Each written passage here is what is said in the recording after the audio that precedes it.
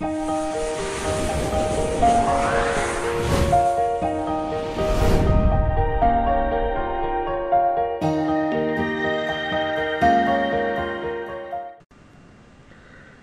friends, welcome back to the tetrahedron chemistry classes. Today I am going to discuss the interpretation of the 2D NMR spectrum. As you know, these 2D NMR spectrum can be of many kinds, so I'll take one by one. I'll discuss all these 2D NMR spectrum one by one, but in today's class I am going to discuss the Cosy NMR spectrum, that is correlation spectroscopy.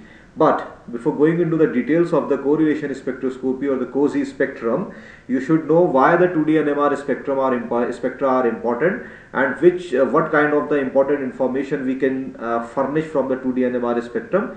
And before going into the details of the 2D NMR spectrum, you should know the shortcomings or the drawbacks or the limitations of the 1D NMR spectrum. So with the help of one or two examples, I'll try to make you understand how actually why this 2D spectrums are important for us. Okay, so for example, you are having this molecule. So this is the hypothetical molecule. I am not sure that whether we can make this structure or we can make this compound in the lab. I am not sure about that, but I am giving you the hypothetical structure like that. Okay, so this is this. Or what I can do, I can remove this double bond here. It's a cyclohexane ring. Okay, so this is again say CH2 and CH3 here. Similarly, this molecule may have like CH2 CH3 here and another CH2 CH3 here. Okay, so in the proton, see, if you want, then you can add one ethyl here also, right? CH2 CH3. So say you are having this kind of the molecule. So in the proton NMR spectrum, you will get the signal corresponding to these three hydrogens of the methyl group, and you will also get the signal of these two hydrogen of the methylene group. Likewise, you will also have the signal related to this ethyl part as well as this ethyl part as well as this ethyl part. That means lots of CH2 and CH3 signals would be there in your proton NMR spectrum. But if someone asks you, say for example, roughly say for example, this is the spectrum which you are getting like that. Okay, say one is corresponding to CH2, right, and another one is corresponding to CH3, like that. You can understand in that manner. If someone asks you that if this is the signal of the CH2, this is the signal of the CH3, and again say this is also for the CH2, this is also for the CH3.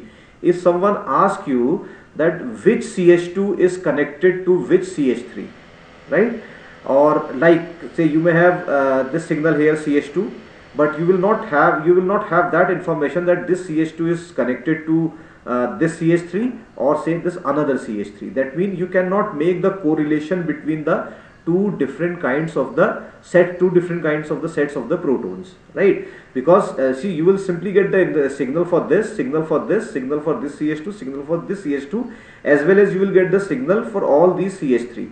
But if someone asks you that which CH3 is connected to the which CH2, right, then you will not be able to give this particular answer. Okay, so in the 1D NMR spectroscopy, it is not possible to correlate two different chemical shift, right, in proton NMR spectrum. This is the one problem with the 1D NMR spectrum. Okay, and second thing is that, say for example, this is CH2 and you see this is the kind of the hydrocarbon, right? This is the kind of the hydrocarbon, and your all of the proton would be somewhere around 1 to 3 ppm or 1 to 2 ppm. You know the chemical shift of your methyl and the ethyl, right? Your alkyl hydrogens actually generally resonate from 1 to, or rather you can say 1 to 2 ppm. Okay, so when you have these large number of the signals in this particular range of 1 and 2 ppm, so there would be heavy overlapping in the spectrum, and whenever there is a heavy overlapping in the system, the resolution of that spectrum would not be very good, and it would be very difficult for you to actually identify the correct signal in that case. So these are the two major problems with the 1D NMR spectrum. First is the we cannot correlate the two different chemical shift, right, in 1D NMR spectrum. And second, if your molecule is having that kind of the groups which for which the chemical shift are concentrated in a very small range, like 1 to 2 ppm, as I have explained here, so there would be heavy overlapping, so you will not get a very good resolved spectrum, and then your interpretation would be very difficult. Okay, so in order to avoid these problems like the resolution problem, as well as especially when you want to make the correlation between the protons actually, okay, or between the carbon and the hydrogens, all these things, only then you will need the 2D NMR spectrum. First of all, you should know this particular thing. Now before going into the details, one thing you must know, guys, if you focus on the proton NMR spectrum, say for example, this is the spectrum, okay, and this is the NMR scale 0, 1, 2, 3, 4, 5, 6, 7, 8, and it will extend up to 12, right? So this is NMR spectrum, and you know this is chemical shift. This is chemical shift would be in the delta scale, right? There is no problem in that. And in this particular axis you will have the integration. So already this is the first dimension, this is the second dimension. So the 1D NMR spectrum which you generally see in the regular practice, like proton NMR spectrum, like carbon NMR spectrum, or any other NMR spectrum for the nuclei which are NMR active, the spectrum is already a 2D NMR spectrum. So don't use your mathematics, right, 2D and 3D. In case of the 2D spectrum, basically we have the two different chemical shift. It is not mathematically that you will have the two-dimensional figure, then you will have the three-dimensional figure. Even in the 4D NMR spectroscopy, you cannot have the 4 dimensions. Now, here in that case, the spectrum dimension means the different chemical shift. Okay, it is not like that mathematically you are doing something. I hope this much of information is quite sufficient to you. Now I am going to discuss your very important correlation technique, and that correlation technique is the Cosy spectroscopy. Correlation spectroscopy. I can write this: correlation spectroscopy. It's a 2D NMR spectroscopy, right? That means we have the two different chemical shift in the two different domains actually. Okay, and this Cosy spectroscopy or correlation spectrum is useful in order to correlate the different kinds of the hydrogens. So correlation between the hydrogens. Correlation between the hydrogens. Okay, correlation between the hydrogens. That means when you have the different kinds of the hydrogen, which hydrogen is connected to which, this information you will get from the Cosy spectrum. I hope this makes the sense. Now guys, this is the schematic diagram of your Cosy spectrum, which I have taken from NPTEL lectures, okay, by Professor Hanudatta Attatray. If you want to learn this 2D NMR spectroscopy in pretty much detail, so you can learn from there also, right? You can YouTube, in the YouTube itself you can search the NMR spectroscopy by Hanudatta Attatray, then you will get the lots of information about this. So that particular slide I have taken from there. So what is the 2D NMR spectrum? So I am going to explain here. Say for example, this is your one axis, right? First of all, I am going for this one. This is your one axis, which is the x-axis, right? And here you see this is the chemical shift of a particular nuclei, and this is again the chemical shift for the particular nuclei, right? And this is your second domain, right? Second axis, and here also this is your first chemical shift, and this is the second chemical shift. So this is, say, F1 axis actually, this is F2 axis, or you can say the domain also, right? So these are the actually the chemical shift of the hydrogens present in the particular kind of the molecule, okay? And for this, whenever you have this two-dimensional spectrum like that in the square shape, you will have a diagonal here, You will have this diagonal, right? And the peaks which are present on these diagonals, they are known as the diagonal peaks. And these diagonal peaks are nothing but they are the signal corresponding to the hydrogen which is present in the molecule. So this actually, this A actually, right, is the chemical shift of this one, right? So this is the chemical shift of this, which is on the F2 axis. Or if you extend this here, so this and these two signals are same, guys. Please remember, this signal and this signal, they are the same, and they actually belong to this one in this domain, and it belongs to this domain. Similarly, this is second kind of the nuclear, this is your second hydrogen, and this is another diagonal peak, and this diagonal peak is actually is the signal for this peak. And if you extend this like that, and so this and this, so this and this, they are the same, and corresponding to these two peaks, this is the signal. This and this, they are the same, corresponding to this is the peak. Of course, you will have the absolute value of you will have the correct value of the chemical shift here. Later we will see with the help of the example. So this is the diagonal peak, diagonal, and in the diagonal you are having the chemical shift of the hydrogens present in the molecule. And then this is the cross peak, this is also the cross peak. Cross peaks are also known as the off diagonal peak, and these peaks are very, very important, right? And this part is the upper trace of your diagonal. So I can write here upper trace. I can write upper trace, and this one is the lower trace of Cosy spectrum.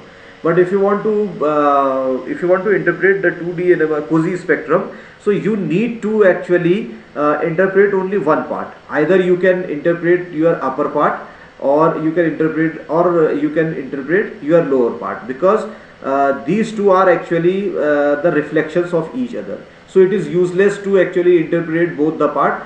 The information which you will get from the upper trace, the exact same information you will get from this lower trace also. So it is up to you whether you want to interpret this particular trace or this particular trace. Okay, with the help of the example, we can see here how we'll actually interpret the 2D NMR spectrum. So whatever I have explained so far, I have also summarized in this peak. So what you can do, you can take the snapshot of this one, and after taking the snapshot, you can learn from here. However, I have already explained all these things. Okay, now moving to the actual spectrum, where we can see how we can interpret the things. So this is the real 2D NMR spectrum, that is the Cosy spectrum. And here you can see what is written here, proton Cosy spectrum. And this Cosy spectrum, which is here, actually belongs to the isoamyl alcohol molecule, that is simply 3-methyl-1-butanol. And this 3-methyl-1-butanol is like that. You can see, I can write here. So this is my CH3, this is CH, this is CH2, and say this is CH2OH. Okay, and one CH3 is here. So this is the molecule actually, and in this molecule you can see, if you number this compound, then you can write like that. Say this is carbon number 1, this is carbon number 2, this is carbon number 3, and this is carbon number 4. Okay, and of course your methyl group is already there, so you can also write this as 4. Why? Because these two are identical in that case. So when we actually use this Cosy spectrum, so please remember, in the Cosy spectrum you will get the information about the neighboring proton, which proton is correlating to which one. That means you can see this CH3 here, this CH3 is directly J coupled with this one. You can use the n+1 rule to actually explain the splitting pattern for this one.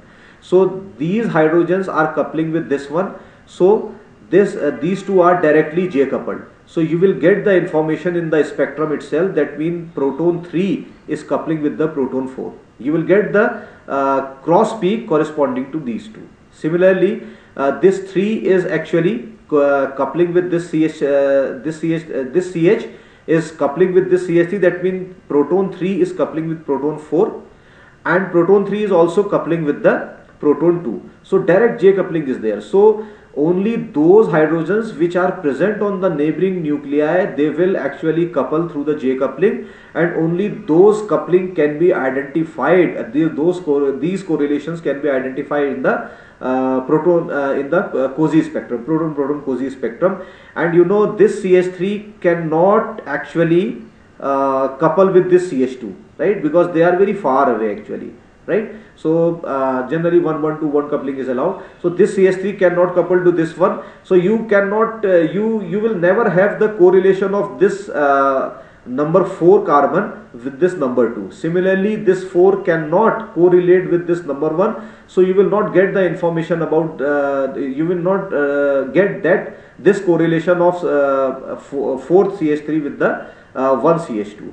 Only these two will couple, so you will have the cross peak corresponding to this one. These two will couple, so you will have the cross peak corresponding to this one. These two would couple, so you will have the peak corresponding to this one, right? So directly J coupled, nuclei which are there in the molecule, you will get the information about that. Okay, so now you can correlate the things actually. So here you can see, guys, this is my F2, this is my F2 domain. So this is my H1, right? This is H1, which is this one. Okay, and this one is having the chemical shift of around 3.5 ppm, which I am showing here. Okay, this is my hydroxyl proton, which is this one, and the chemical shift of this hydroxyl proton is somewhere around 3.2. Okay, and then you are having this H3. H3 means these three, this CH actually. So this CH is having the chemical shift of 1.6 or 1.7.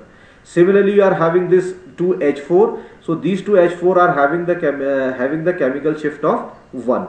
So if you see the vice versa, you can check here. This fourth, this CH3 and this CH3, this is having the chemical shift of 1. And if you correlate this here H4, which is this one, in this particular domain also, you will have the same chemical shift of this one. Similarly, if this H1 is here, this H1 is having 3.5. Here also this you see H1, this is also having the 3.6 or 3.7, whatever it is having. So H2, if you check for H2, this H2 is having the chemical shift of 1.5. Here also this H2 is having the chemical shift of 1.5. This is how you can understand the things. Now you have now see, the important thing is that which I have missed actually. If you check the splitting pattern, right? If you check the splitting pattern, say for example, I am checking the splitting pattern of this carbon 3, which is having one hydrogen. So these two are here, these two are here, okay, and two carbons are also, two hydrogens are also there. So it would be a splitted peak. So you see it's a multiplet, because 3 plus 3 plus 2, that means 8 hydrogens are there in the corresponding nuclei. If you consider both of them the equivalent, then again 3, 2 plus 5 are there, and when these hydrogens coupled with these 5 with these hydrogens, it will give a multiplet. So it is a kind of multiplet, not very clear, but it is a kind of multiplet. Here I can draw this multiplet like that. Okay, so this multiplet is like that. Okay, and if you focus on this CH2, right, if you focus on this CH2, okay, so this CH2 you can see here, this is coupling with the CH here and CH2 here, that means 2 plus 1, 3, that means it will have the quadrate. For carbon 2, which is having 2 hydrogen, you will have the quadrate.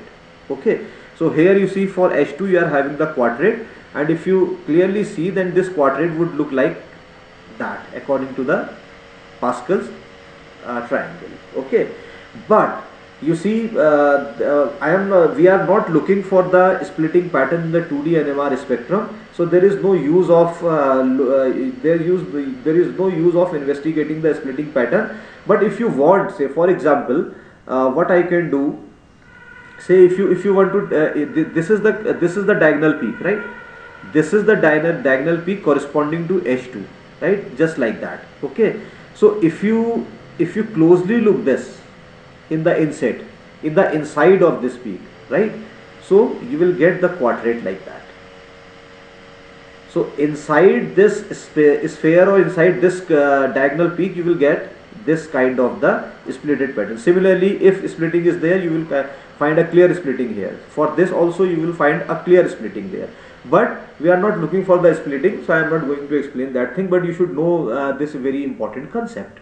Okay, so I am removing this part from here because I need some space to explain the things more clearly to you. Okay, now you can focus on the cross peak.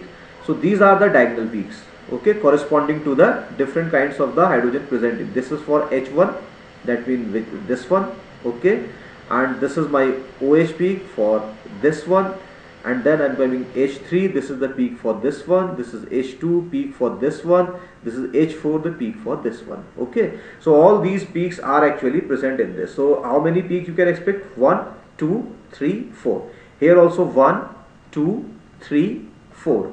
Why I am not considering this OH? Because OH is very rapidly exchanging with the solvent, so we lost the signal of this OH. I have already made a video where I explained the NMR spectrum of ultra pure ethanol and your impure ethanol. There I have explained this exchange would occur very fast, and NMR instrument cannot actually, the time scale for the NMR instrument is not that fast to actually detect this exchange, so this peak is lost. That's why I am not discussing this part actually. Right now I am going to make the correlation.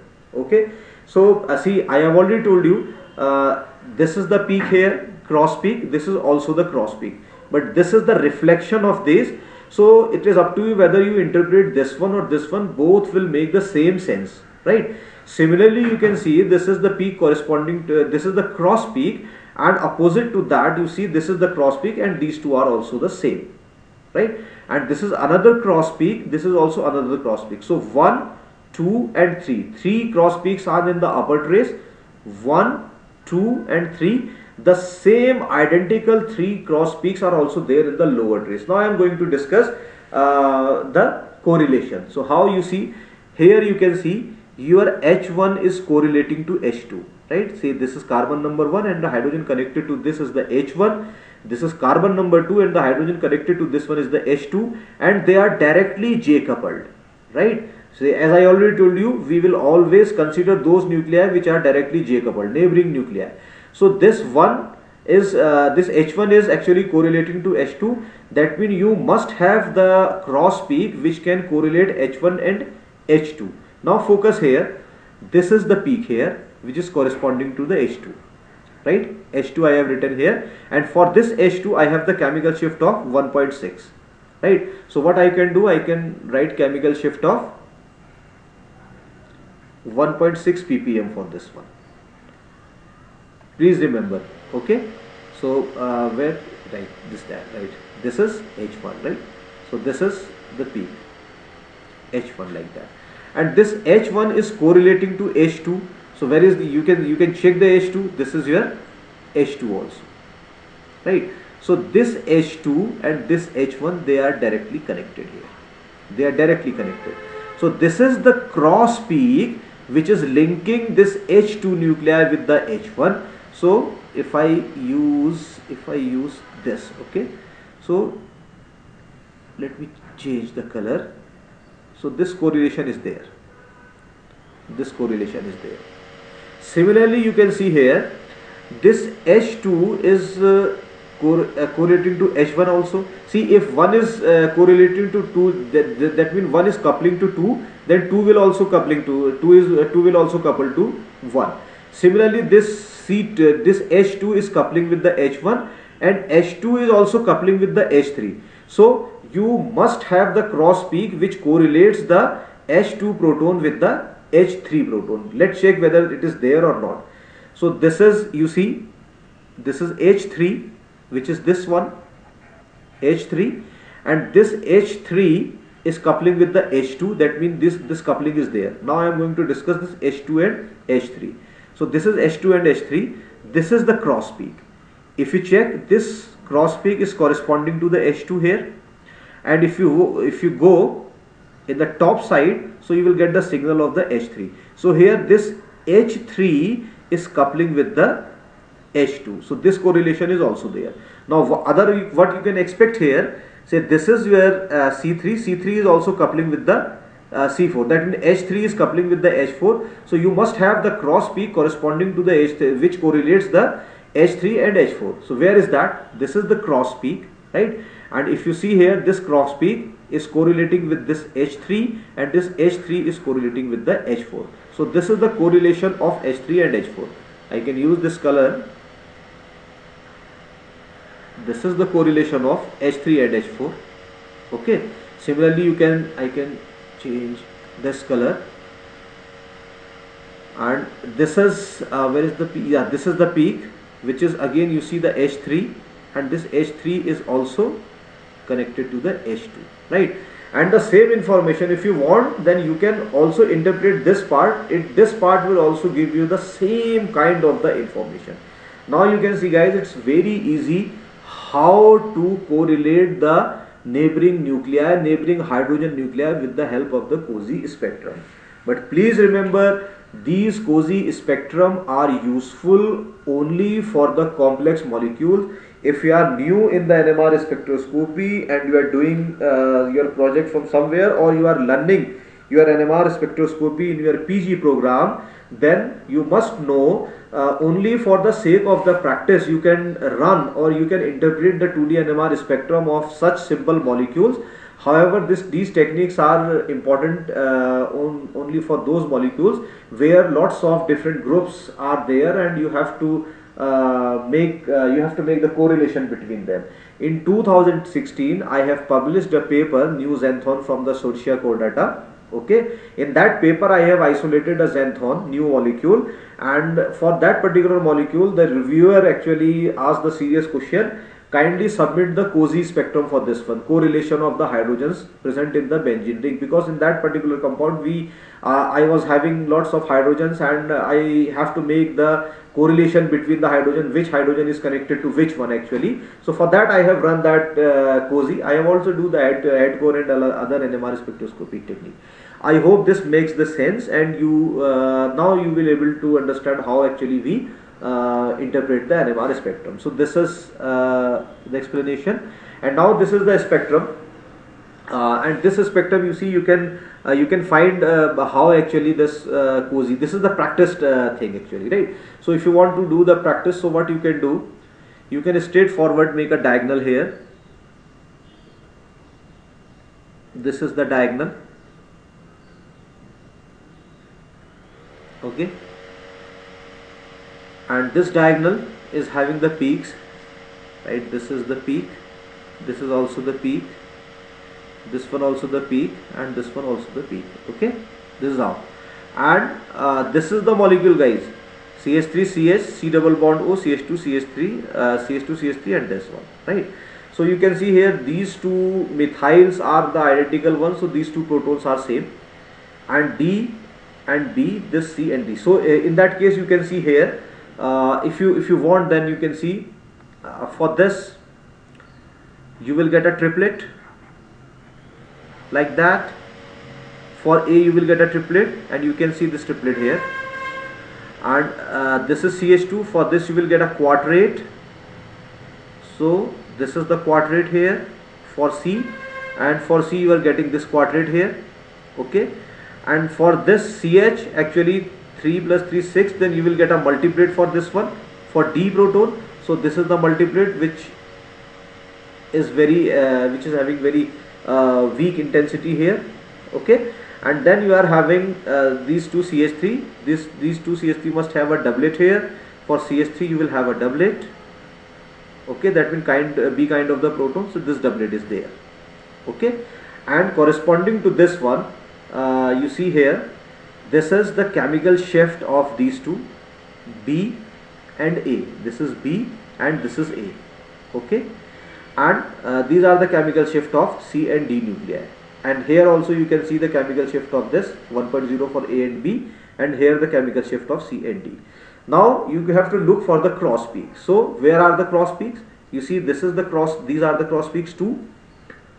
These are the two cross peaks I can write here, and these are the another two cross peaks. So it is up to you which actually trace you want to interpret. Okay, so am I interpreting which is correlating to which one? Here you can see C is connected to A, so you must have the cross peak which connects the proton C to proton A, right? So you can see here, this is my peak, which is the peak for the C. So what I can do, I can simply correlate to this one, okay, C, and if you extend this here, so it is like A is correlating with the C, this correlation is there. Similarly, B and D, this correlation you must make, this correlation. So this is your second peak, you see, and I'm changing the color for this one, say this, taking this one. So for this D, this is the cross peak, and this D is correlated to B, right? So here you can see D is correlated to B. So this kind of correlation you can easily make. So this is the importance of the correlation spectroscopy. I hope you understood the lecture well, and it is up to you how many number of the different problems you can practice, right? You can practice, see, if you practice more, then you will learn more. Okay, so that's it for today. So before signing out, again I'm making the same request, guys. Subscribe my channel if you are new here. Subscribe the Tetrahedron Chemistry classes channel, and if you are a regular viewer, kindly share my content to other students also, so that they also get the benefit. Okay, so that's it for today, guys. Thank you very much.